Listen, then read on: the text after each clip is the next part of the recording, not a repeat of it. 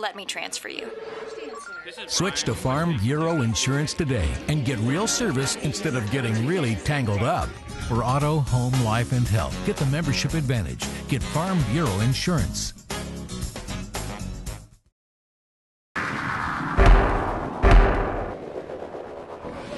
Spider TV takes you to the first day of full pad workout at the University of Richmond. I'm with linebacker Patrick Weldon. Patrick, what is different when the pads go on for real and the popping starts like they did today? Well, I tell you what, things get a little bit more exciting, things get a little bit more intense, and I tell you what, people get a little more physical, and that's just the way it goes. When you get the pads on, it's football, it's hard to hold back. Isn't that what a football player wants, though? That's exactly what you want. I mean, those first couple days in helmets and just shoulder pads, I mean, that's fun to get the fundamentals and everything, but when you put those pads on, there's no feeling like it. How different was it today for you guys as a defensive unit? I think it was a little bit different. I mean, you have to adjust. You got to learn to play a little bit different when you put the pads on, and you got to learn to focus up a little bit more. You got to be assignment sound because things start to get a little bit more rough.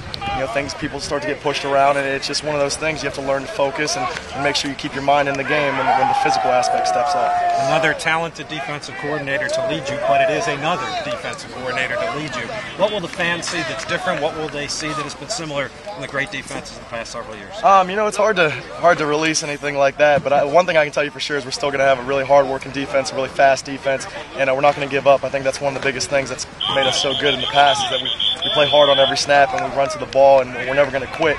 And I think you'll see that type of mentality this year, just like the past years. How much are you leading? I think you've done that the past couple of years, but now as truly a veteran, how much are you leading this defense? You know, I'd like to think I'm leading a pretty good amount. You know, with the graduation of Colin McGonigal, that's big shoes to fill, and I've kind of taken over the role calling, the aspect to call the plays out there on the field, and I think that's a big part in making the checks and making sure everyone's in the right place, and I just want to do my best job to make sure that we're in the right place to get the job done and make as many plays as possible. Defensive guys are asked this all the time. How's the offense look? I think they're looking really good. You know, there's good battles out here, and obviously there's room for improvement in every aspect of the game, every position, but you know, we've come a long way from spring ball, and I think we're going to have a very good team opening day. Latrell, how different did it become today with the full pads popping? It was a little bit more competitive. I think the defense came out and had a great day. Obviously, you know, the defense is always ahead of the offense at this stage in the game. You know, we're more, you know, we're much improved on offense, but you know, we've got a ways to go. How much do you have to remind yourself, as having been an offensive coach, that the defense is ahead of the offense on the third or fourth day of practice? Well, I mean, I put it in perspective. You know, I want the defense to play well because if you don't score points, you can't win. You know, I'm just in a situation where I want us to continue to improve on both sides every day. Were there things you were specifically looking for today when the intensity picked up because the pads were on for the first time? Well, I think just mental mistakes, you know, assignment errors.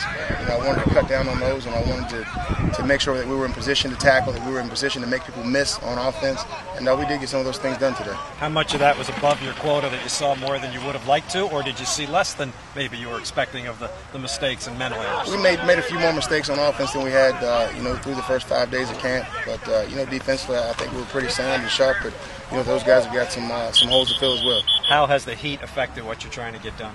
Well, you know, the heat's not going to go anywhere. You know, so we're just going to continue to push through it, and you know, make sure that safety's a priority. Chris Jones and the staff have done a great job of making sure that, you know, we're putting the kids in healthy situations, but you know, we're going to go on as much as we can, you know, with these kids' health in mind.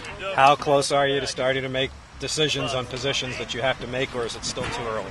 You know, we're definitely going to get through the first scrimmage before we even think about doing anything. This is our first day in pads, and you know, some guys are great in shorts, and you know, when you get the opportunity to put the pads on, some things change. So we'll scrimmage on Saturday, and you know, maybe we'll make 1 or 2 decisions after that. Maybe we won't make any, but you know, we should know more Saturday afternoon than we know right now.